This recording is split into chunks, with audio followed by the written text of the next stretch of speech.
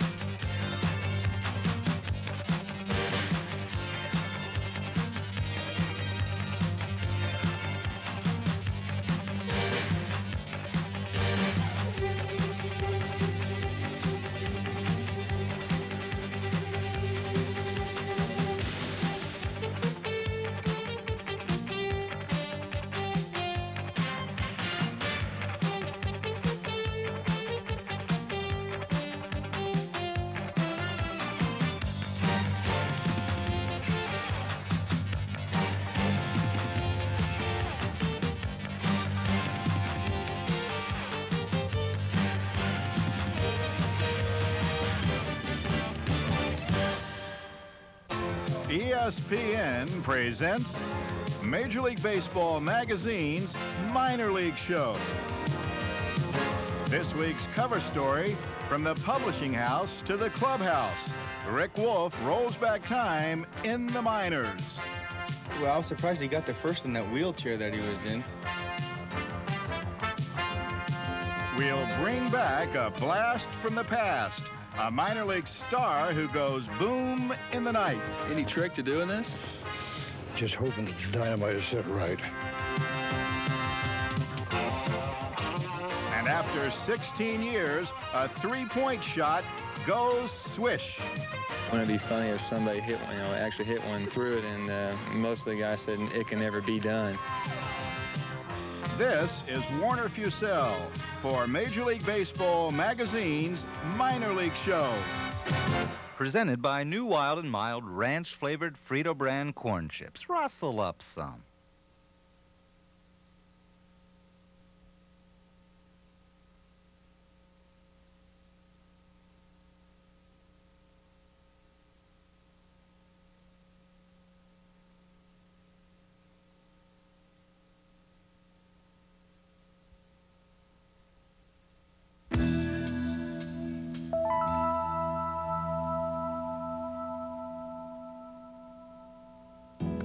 His name is Rick Wolf, but don't go searching for his baseball card just yet.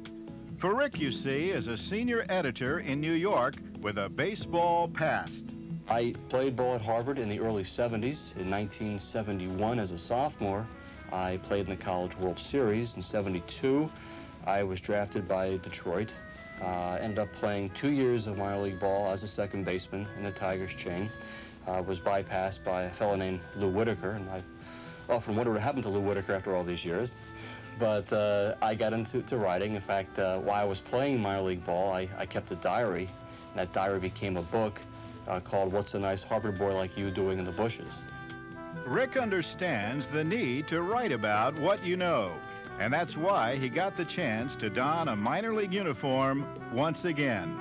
I was talking with some friends over at Sports Illustrated, and I said to them, you probably haven't noticed this, but this marks the 15th anniversary of my last year of pro ball in the Midwest League. I said, I'd love to go back and write a piece about what happens to kids these days in their early 20s, the dreams, the frustrations, the ambitions. Fortunately, the White Sox, Larry Himes, the general manager, and Al Goldis, the director of scouting, said, sure, go out to South Bend, and we'll let you play 2 or 3 games. Now, I should point out that at that point in the season, the South Bend team had already clinched the first half pennant.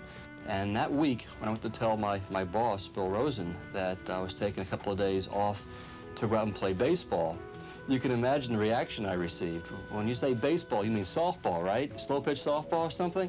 No, it's real baseball. I've just signed a contract with the South Bend White Sox. When he told me what it was about, I immediately expressed disbelief. Of course, we approved it, or he would not have gone. So, literally, it was a jump from being here in this office in Midtown Manhattan on a Wednesday.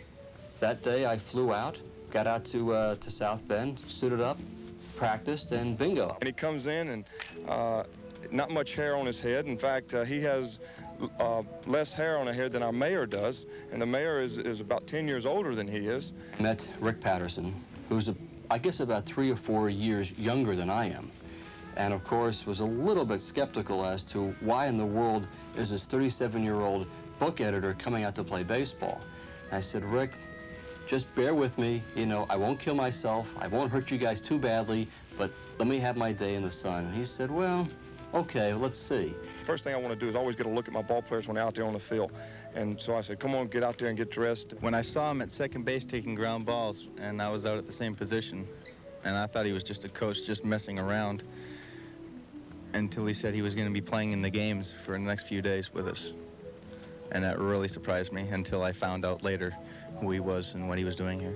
I throw batting practice and I take a look every time he'd hit a ground ball his way and try to see, you know, how his hands were. Hey, not too bad. I said, he's not going to get hurt. At least he can stay in front of the ball. But although the bounce of the ball had stayed the same, Rick soon discovered that the Midwest League had undergone quite a change. Coveleski Field at South Bend, it's brand new, great lighting, terrific seating.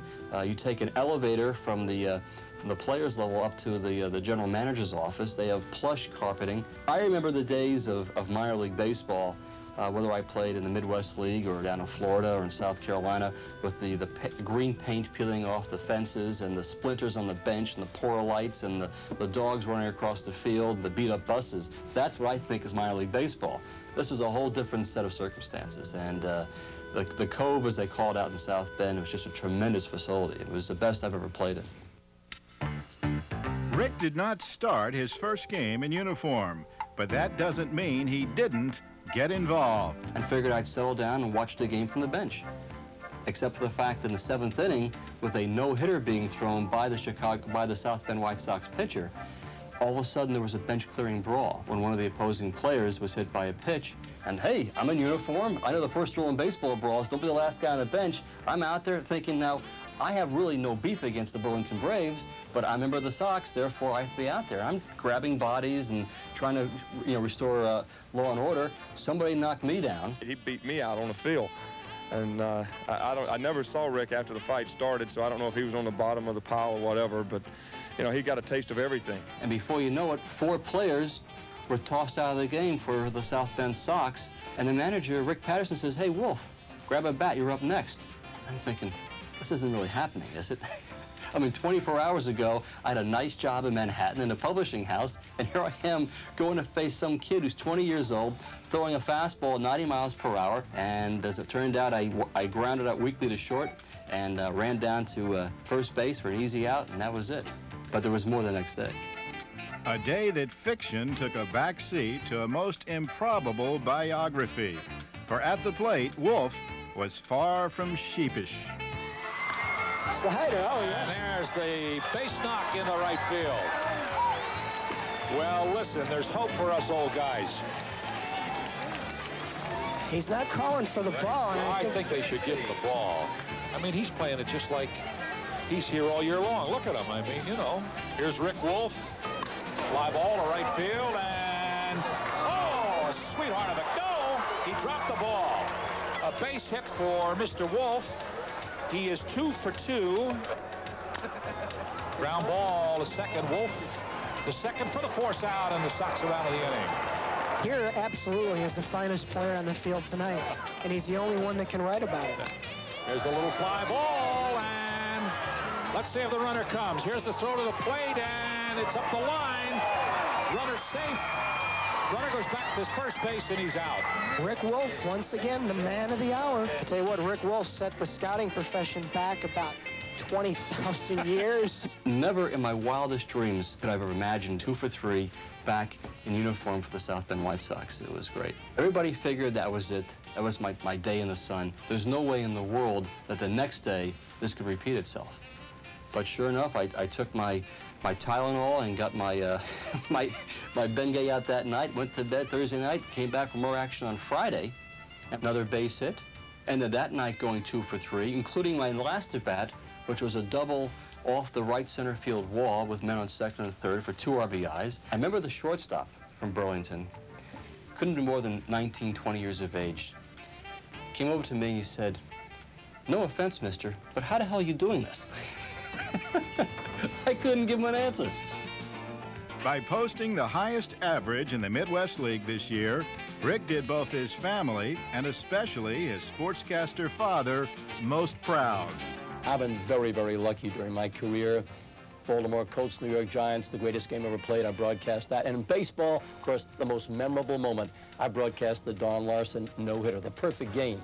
But when it comes to emotional thrills, boy, this one was unsurpassed. Watching Rick coming back after 15 years and playing ball like that, I was out there cheering and yelling. Can't do that in the broadcast booth, you know. It was really tremendous. What a personal experience for me. South Bend won the Midwest League, and the players voted Rick a ring.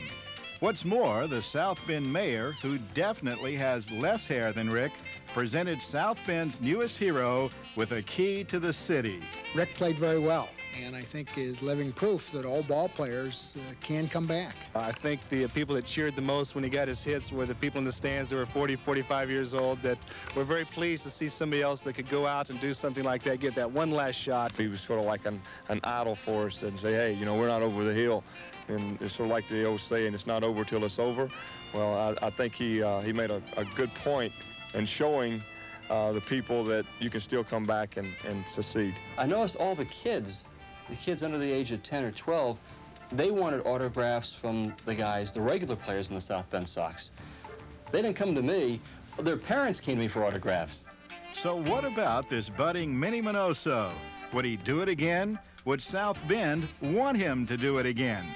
He was such a catalyst on the ball club in the time that he was here. We'd love to have him back. I signed a contract with the South Bend White Sox, typical player's contract, for $850 a month. It was supposed to be a 3-day contract, but I will tell you that I have not been released yet. I spoke to Larry Himes about a week or so ago, and I figured this was the call to be recalled in the 40-man roster. He said, well, no, we're going to save you, I think, for next year. So we'll see what happens next year with the Sox, but they have my number, and I'm still in the contract to South Bend at this time.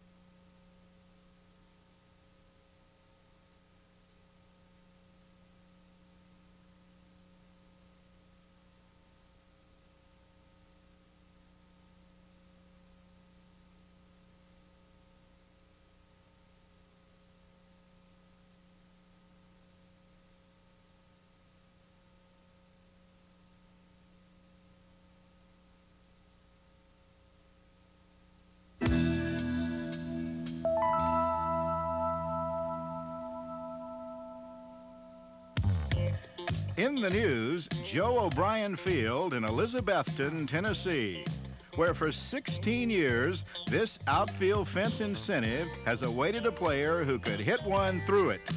Well, meet Tom Hargrove of the Martinsville Phillies, who left them practically speechless.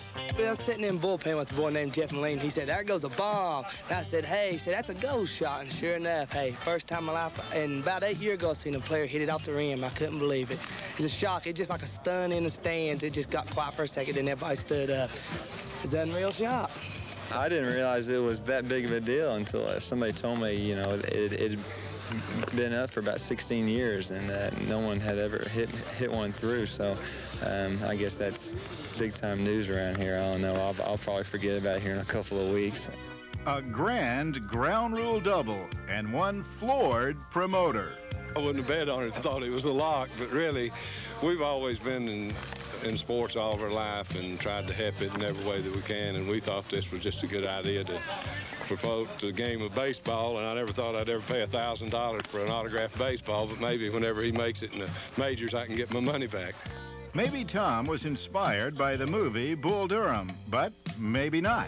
When I saw Bull Durham, I didn't think it was that good of a movie, so I really don't remember about it.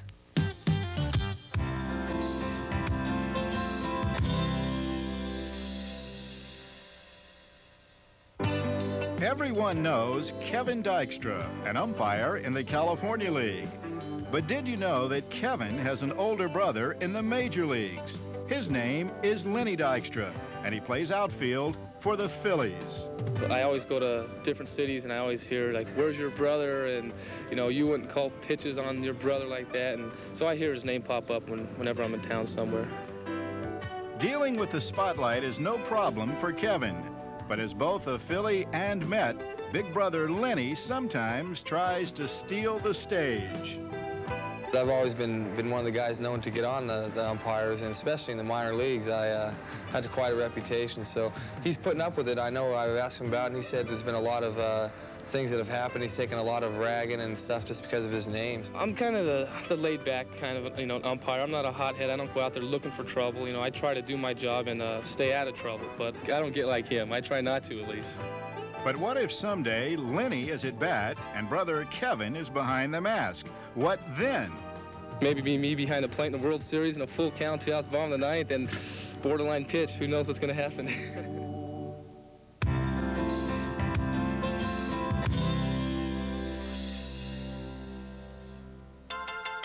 It's been another year of frustration for the Chicago White Sox. Last place, almost 30 games off the pace. But not so down on the farm, where 3 White Sox minor league teams won championships, including the Birmingham Barons of the Class AA Southern League. The Barons forged an 88-55 record, thanks in part to Robin Ventura, former Olympian and a #1 draft choice in 1988. Dubbed the Runaway Train by the Birmingham trainer, the Barons on occasion even took to wearing engineer hats. Birmingham had an amazing 53-18 first half record. And then the Barons won 6 straight games in the playoffs, eventually beating the Greenville Braves. A sign of hope for Chicago that someday soon, the crew of this runaway train will carry the freight. Hey, I'll tell you what, it doesn't get any better than this. I played on a loser for so long, now it's great to be a winner. Here then is the call of the champions.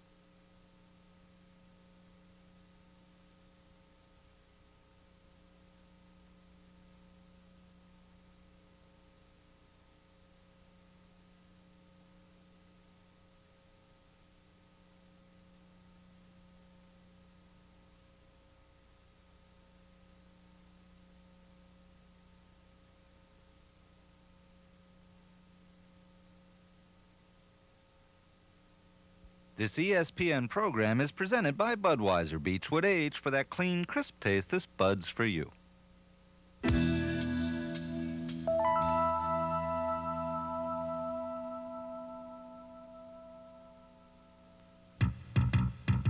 There's a AAA team in Omaha, Nebraska that's awash with active minor league career leaders. Among them, 114-game winner, pitcher Steve Fire-Ovid. It probably doesn't mean as much as you might imagine. It's actually kind of discouraging. I mean, obviously every time I go out I'm going to try and win. That's what I'm here for, but I probably don't have a whole lot left to prove at the AAA level, you know, and I'm not kidding anybody if, you know, I can't pretend to be something I'm not. I'm a fringe pitcher. I'm not going to make a staff in the big leagues and have that staff revolve around every day that I throw. I know that, you know, and if I show that I don't belong there, you know, I can live with that, you know, but I don't think that would be the case. But Matt Winters also played for Omaha, and with 190 home runs, he was second among active minor leaguers. Well, I had 178 going into this year, and I got another 12, so that totals up to about 190. So I'm missing it by 10 home runs. I got 200 coming too. Why isn't Winters the minor league leader?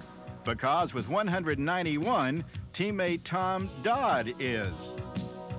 Me and TD were going into the season, we're tied, and he had, I think, one more than I did this season down there in the minor leagues, but I got 2 up here, and he only had 1 in the major leagues, so we evened out there. Dodd and Winters have been matching home runs throughout their minor league careers. Me and Matt played together way down in the lower A ball, and we both had good years that year. And we had a little group called the Master Blasters, and whoever hit the most home runs was the leader of the group. And unfortunately, Tommy got to hit the most home runs that year, so he was our president of the group. Dodd might have more home runs, but Winters says his stroke has more smoke. I definitely have more power than Tommy. He can style more around the bases. He looks better in a uniform, but I can hit the ball longer than he can. But it's Dodd who may hold the minor league home run crown, as Winters has a good shot at the majors. This year to play was real special because I'm at the end of my career and he's getting to the major leagues now. To see him get his chance to the major leagues was a real big thrill to me. To see, I've had my chance, and you hate to see a guy like that not get a chance.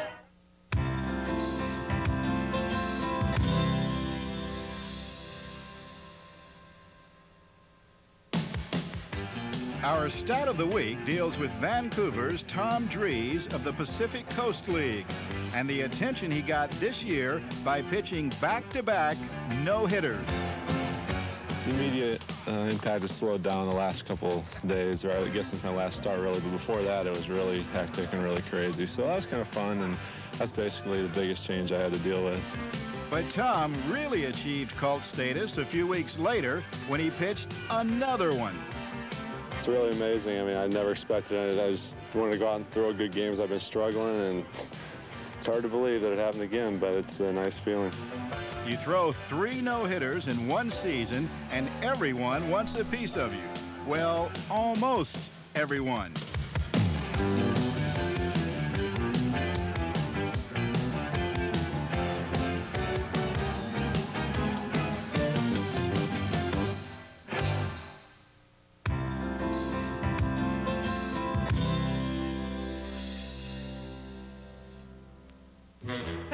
And now, once again, the minor league's master blaster, Captain Dynamite. Why does a 72-year-old guy do something like this?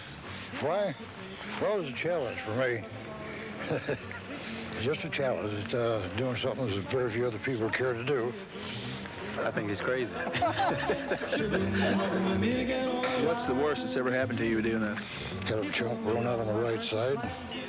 I had to take a piece out of my hip to patch it up. Fill in the meat hole that dug into me. I think Captain Dynamite is a pretty good man. A little too heavy a charge that day? Yeah, too heavy of a charge. Not too heavy a charge, too close to me.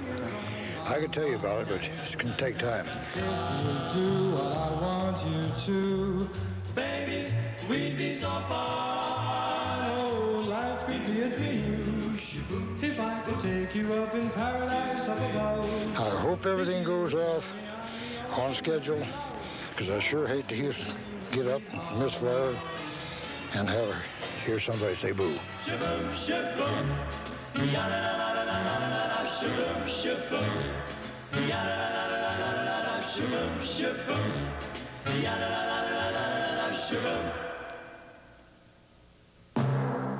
Shaboom, shaboom, ya-la-la-la-la-la-la, shaboom, shaboom, ya-la-la-la-la-la-la, shaboom, shaboom, ya-la-la-la-la-la-la, shaboom. Every time I look at you, something is on my mind. He's okay, ladies and gentlemen. Let's hear it for the one and only Captain Dynamite. My life could be a dream.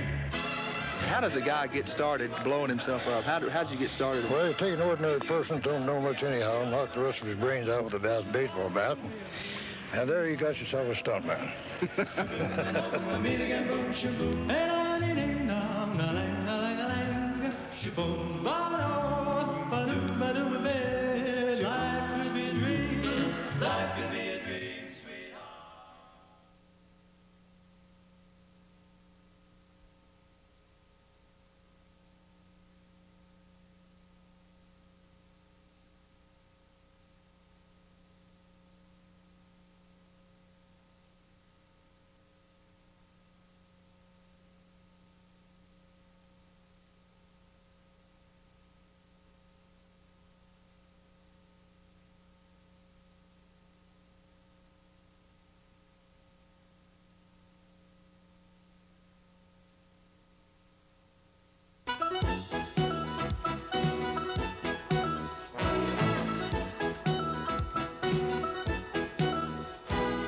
on deck for next season, this year's minor league stars get their crack at the big time. And he has his first major league hit. Not only is it his first major league hit, but these may be two guys who might prove to be great players, Robin Ventura and Ben McDonald. Got it. First strikeout for Merker. And in his third major league start, shuts out the Cardinals on 4 hits. A brilliant outing for Pat Combs. This is Warner Fussell. Major League Baseball magazine is presented by new Wild and Mild ranch-flavored Frito brand corn chips. Rustle up some.